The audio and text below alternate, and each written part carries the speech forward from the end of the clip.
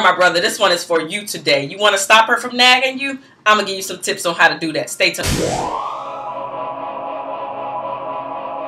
Alright, welcome back to I Love Me, Me, Me. So, she's been nagging the heck out of you and you are just sick and tired of it. You love her, you actually want to stay, but you need to figure out a way on how to stop her from nagging you. Today, I'm going to give you 5 tips on how to do just that. But before I do that, I want to give you guys an actual statistic, which is, according to a study presented at a 2003 Society of Personality and Social Psychology conference, nagging can lessen the couple's intimacy.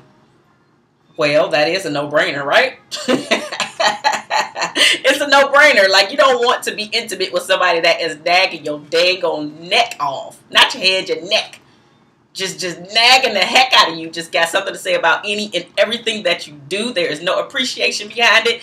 Anyway, here are the 5 tips. All right, let's jump in. Number 1, my brother, to get her to stop nagging, I want you to change how you see her nagging you. Because if you understand what nagging is all about, she's actually screaming out to you to say, listen, I am hurting. I am hurting. That's what she's saying to you. I'm hurting deep inside. It has nothing to do with really you not taking out the trash or you not putting down the toilet seat or you not calling to say I want X, Y, and Z. It really has nothing to do with that. It really has to do with the pain that she is feeling. Which actually brings me into point number 2. My brother, I do not want you to react because it does not help the situation. It actually makes it go down the tubes. Don't react to how she is coming at you. Even if it's wrong, don't react.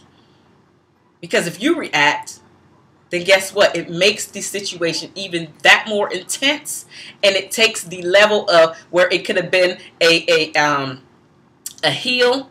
And now you are creating a mountain by reacting. Again, lessening the intimacy. Just understand that your baby is hurting right now. So don't react. Instead, I want you to lead her emotions because you as the man, you are the leader, right? So you have to influence her emotions by you staying calm and trying to understand exactly what's going on with her in that moment. Which leads me into point number 3.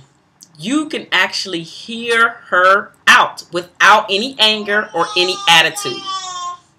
Because what better way to let any woman express themselves with you just sitting down and listening and actively listening to what she has to say. Just let her get it off her chest.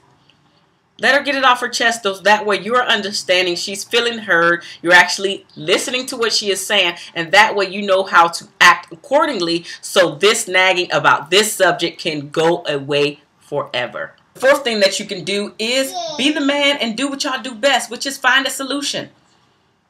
Sit down, talk about it, find a solution, do what you do best as the man. Y'all find solutions all the time because now this is the problem. Find a solution. Help her to stop nagging you. The 5th thing is the simplest thing out there, which is you could just do what she asks you to do. Yeah, I know. We all don't want to feel like we have to answer to anybody. We all want to do things in our own time. But why can't you just go ahead and just knock this thing off of the list, off of your honey-do list? And it doesn't have to be right in that moment that she says it, but why can't you just have it done so she doesn't ask you again? We understand that sometimes you are in the middle of doing something, whether it's a phone call, you might actually be playing a video game, you might be actually doing homework, you might be actually cooking, you might be actually being in a thought process about a project. We get all of that. Nagging comes from the woman, like I said, when she is not feeling heard, but also because she is repeating herself over and over and over again about this particular thing that she wants to get done. She has you there. Y'all are a team. So act like y'all a team. When she asks you to do something, I'm certain that she does it. Maybe not right in that moment, like I'm saying, but I'm certain that you don't have to keep asking her to do this very thing because she wants to please you. And that's the only thing that she's asking for is for you to want to please her back. So just go ahead and knock the task out. But if for some reason you do not knock the task out, do the top 4 things, which is don't have an attitude. when she brings it to you. Understand that she is hurting. Sit down, let her just get it out. Let her hash it out and get out everything that she needs to say about that particular subject. And finally, go ahead and find a solution. All right, so has this ever happened to you? Do you have a nagging partner? What do you do about it? Let me know in the comment section down below. I love to read you guys' comments. You guys are spoiling me, and I just love it. All right? So if this is your very first time to I Love Me, make sure that you go ahead and hit the subscribe button to my channel or the icon with my lovely face, because here at I Love Me, I'm supplying you guys with the tools and tips so you can have healthy romantic relationships, so we together can dramatically decrease the divorce rate, because a lot of us did not get the tips and tools from our parents on how to have a happy, healthy romantic relationship. So I am passing that knowledge on to you. So make sure that you subscribe. Definitely give me thumbs up if you enjoyed this video. And of course, share this with any of your friends that you know that need it. I will see you in the next video. 2 finger salute.